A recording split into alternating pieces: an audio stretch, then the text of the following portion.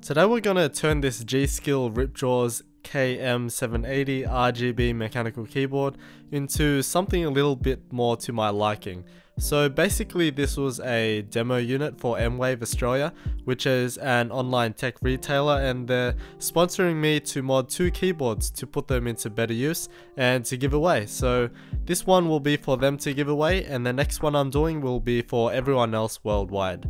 So I picked out this one since I thought of an interesting project to do.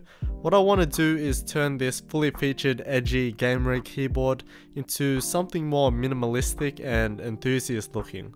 Majority of these fully featured gaming mechanical keyboards with macros, MIDI keys and other stuff tend to kind of look like this and involve more lines and angles in comparison to simpler keyboards. I think the nicest looking fully kitted out keyboard in my opinion is the Logitech G610. It's got quite a nice design for the most part, with a very simple rectangular shape.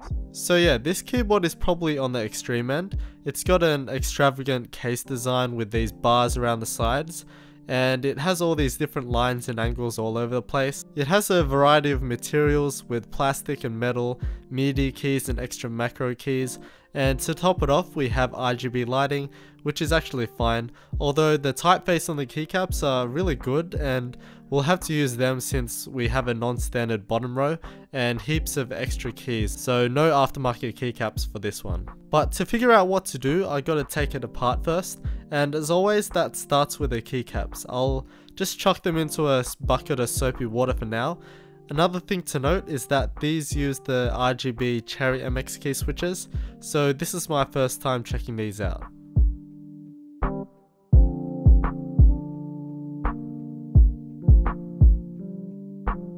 And with this complex design, there's a ton of screws that have to be removed on top, on the sides and on the bottom, in which are all just Phillips head screws, so they're really easy to take out.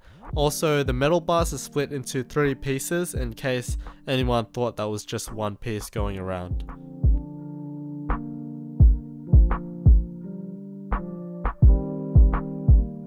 Okay, so here's the 2 main pieces. The plastic shell is just the plastic bottom and the wings, and again it's very angular. It also has this hub with the USB ports and the audio jacks, so I'll have to use that for later. The top bit has everything else on it. These other bits can be taken away as well to see more of that aluminium mounting plate, and just like most of these types of keyboards, they use these rubber domes for the MIDI keys and all the other functions instead of actual mechanical key switches.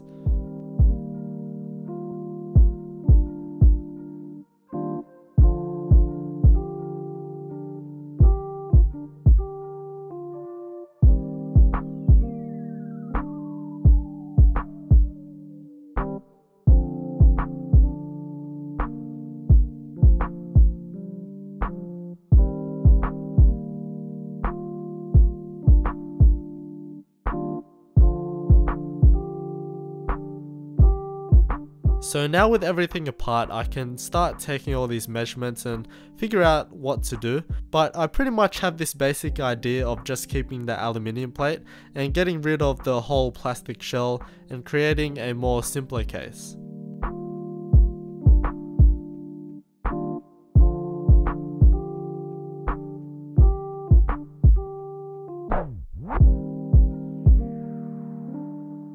Alright, so here's a quick sketch of what I want to do. It's super simple with an easy sandwich case design. Basically what this means is that I'll stack a few layers together to make up the case. This is one of the popular ways to do things with DIY cases, since you can use flat sheets and just cut the appropriate bits out. So it's heaps easy to use stuff like acrylic or even thin sheets of wood. My main concern, however, is the varying levels that the rubber dome keys are. I want the top surface to be flat, so I'm going to have to modify those a little bit. The first thing I have to do is to make this aluminium plate into a rectangle. This will also get rid of that curved front edge as well, so I'll just cut those bits off. This is just 2mm aluminium, so it's quite thin, and it's also quite a soft non-ferrous metal, so it's not very difficult to shape and cut.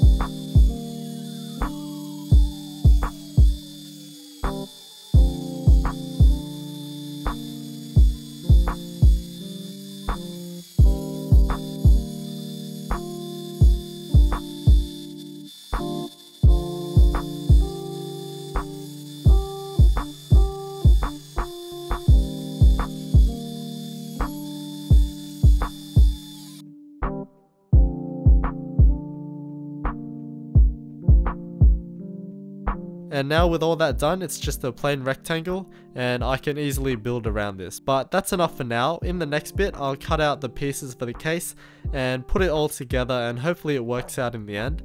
Again, thanks to M-Wave for sponsoring this project. I'll also be introducing my fully custom build very soon. So yeah, sorry about having another introduction coming up soon, but I really got to get these projects started with so many things going on.